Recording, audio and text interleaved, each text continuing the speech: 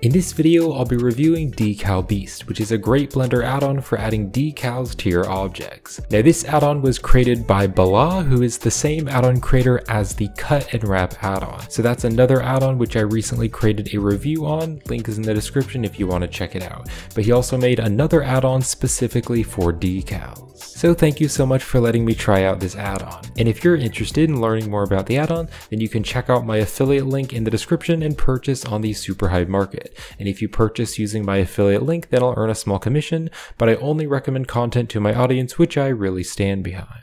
Now there are a few different versions of the add-on, but I'm going to be using the full version of the add-on. So here in Blender, I just have this simple cube here and it has a plaster material. And what's so cool about the add-on is that you can just add the decal onto any object, even if it has a material already. So to install the add-on, you can just download the add-on and then take the zip file and you can just drag and drop it into Blender and then just click on OK to install the add-on. And then if you want the add-on to always be turned on in your default preferences, you can click on Edit and you can go to the Preferences and you can go to the Add-ons tab and then search for the Decal Beast and then just make sure it's checkmarked and then you can click on the Save Preferences button. Now if you press the N key to open up the side panel, you can scroll right down here and here it is. You can see it's called Decal Beast. So it's the Decal Beast tab. So I'm going to open up the first tab here, the Decal tab.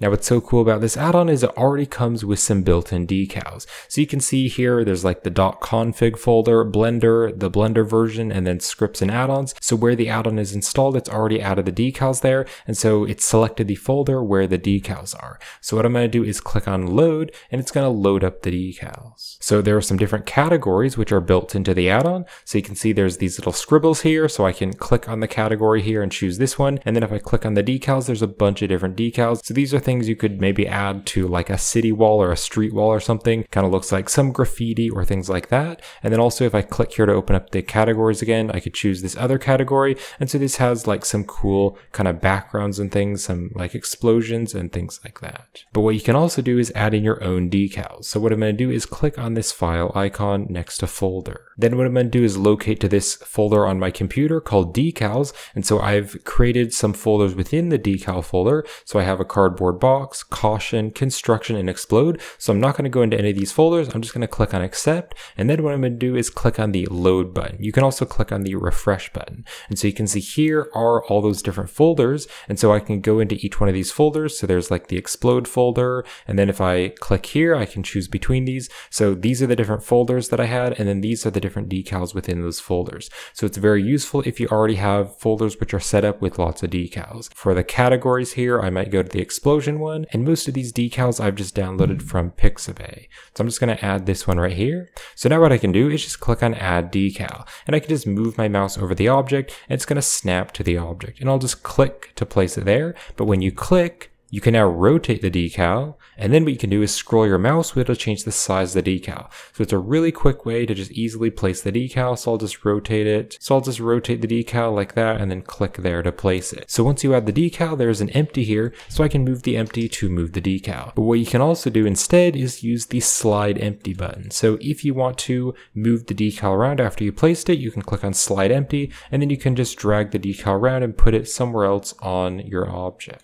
Another way to re-add the decal is to click on the select all empties and then click on delete selected, so it'll delete the decals, and then you can go somewhere else, so move somewhere else, click on add decal, and I could, for example, drop it here, and then I could use my scroll wheel, make it smaller, and then click right there. And I can add multiple decals if I want to, so I could stick one there, click there, and then I could click here to add another one. Let's maybe add like this one here, add decal, and I could put this one on top, so I'll stick it there, and then once you click once, then you can scroll your mouse wheel to change the size of it and rotate it, and then click there a second time. Now right up here on the decal type, there is customizable, simple, and too simple. So the customizable one is the one that I'm going to use because it actually adds some more customizable settings. So you can do some things like change the colors. But if you're adding a lot of decals, you could change it to simple or too simple. And that will allow you to add more and more decals without it getting too laggy or crashing. But you aren't going to have quite as many of the custom features. I'm going to leave it as customizable in this video. Now if you select the object, you can also see right over here, if you open up the shader editor, you can see here's what the add-on is is doing. So it's kind of creating these node groups, and then it's adding it into the base color. If I just drag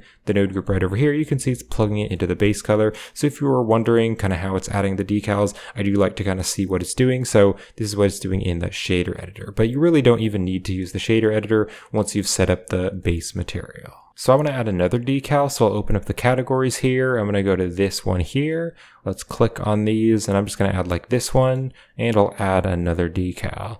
And then I will click there and then scroll down and click there. So you can see the decals are nicely layering on top of each other. So if you scroll down here, there's decal layering. So with the empty selected, you could, for example, move this back, and now you can see it on the very back, or bring it forward. So that's a really easy way to move the layering of each decal. And then of course you can also slide the empty. And then if you want to delete all the decals, you could click on select all empties, and then you can click on the delete selected, and it would delete all those decals. Let's scroll down here to the batch styling. So I'm going to open up batch styling. And so this is a way that you can customize the look of the decal. So I'm just going to like select this decal here. So I'm going to select the empty. And then what I can do is click on like change color. So you can see now it's gotten rid of the main color and it's using some other colors. So I could maybe change the colors, maybe do like a bright blue or something. And then maybe I'll do like a white color. And then there's also some really cool aging, so I can drag up the aging and it's going to look like the decal's kind of worn away. So you could use the aging to make the decal look really worn. For example, if you're like making some graffiti on maybe like a building in a city or something like that. So there's a bunch of different settings like the detail, there's also like the grunge scale, and also the roughness value, and then the aging,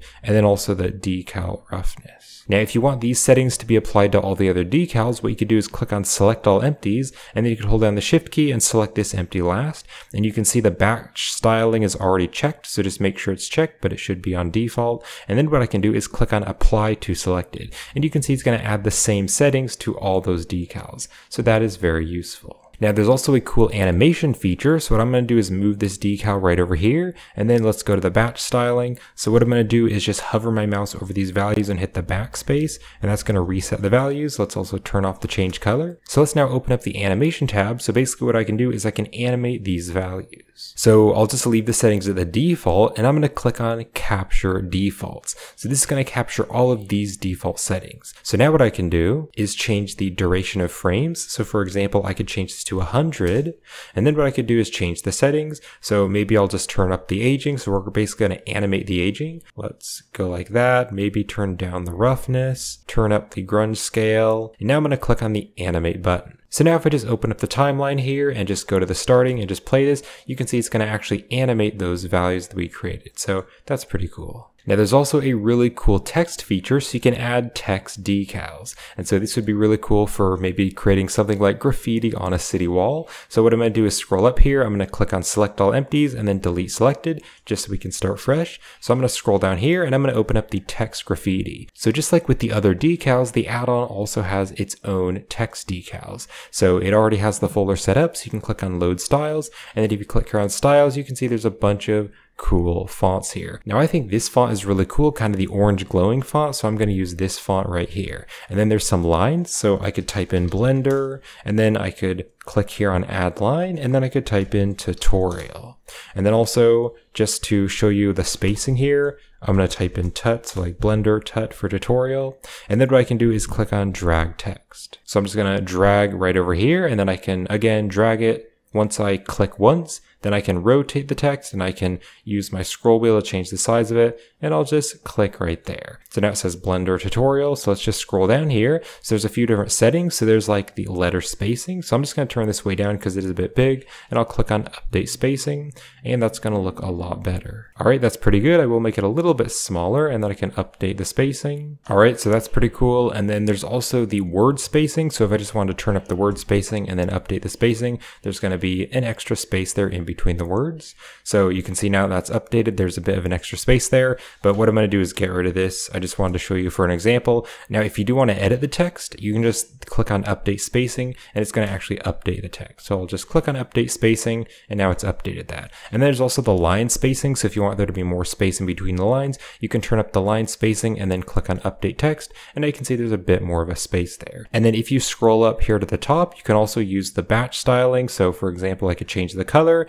If I wanted to make this maybe like blue text with maybe like a green outline or something like that. I'll just turn that off though. And then you can also turn up the aging just like we've done before, so you can make the text look like it's faded away. So that's really useful. So the last feature of the add-on, which is really cool, is you can actually bake this to a color map. So if you add lots and lots of decals, it might start to get kind of laggy because it's layering lots and lots of decals on top. And also you might want to bake it to a color map once you've like finished the 3D model, so you don't have to keep having all these decals and have the empties. So you can just bake the decal to a map when you're finished. So you can open up the baking settings, and I pretty much leave all the baking settings at the default. They work really well on default. So there's the samples, I'll just leave that at 10. You can also choose the resolution. I'll just go with 4K so it's high quality. The UV margin, I'll just leave at the default. There's also like the merge distance, so you can really play around with the settings, but I find that just leaving it at the default is fine. And then I am going to keep these to the remove graffiti layers, so it gets rid of those graffiti layers and also removes the empties because we don't want those empties once we baked it.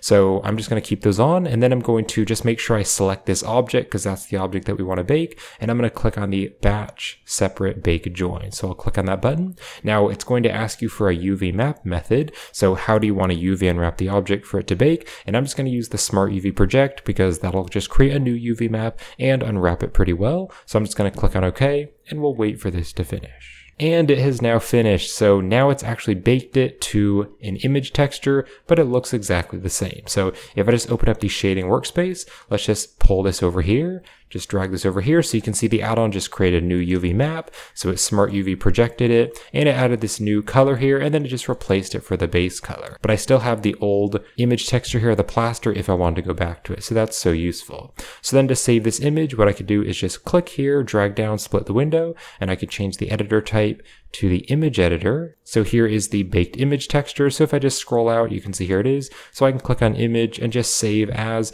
and just save that image texture. So that is Decal Beast, a really great Blender add-on for adding decals to your objects. So I can highly recommend this add-on, it works really well. So if you'd like to learn more about the add-on or purchase the add-on, then you can use my affiliate link in the description on the Superhype Market, and if you do purchase the add-on through my affiliate link, then I'll earn a small commission.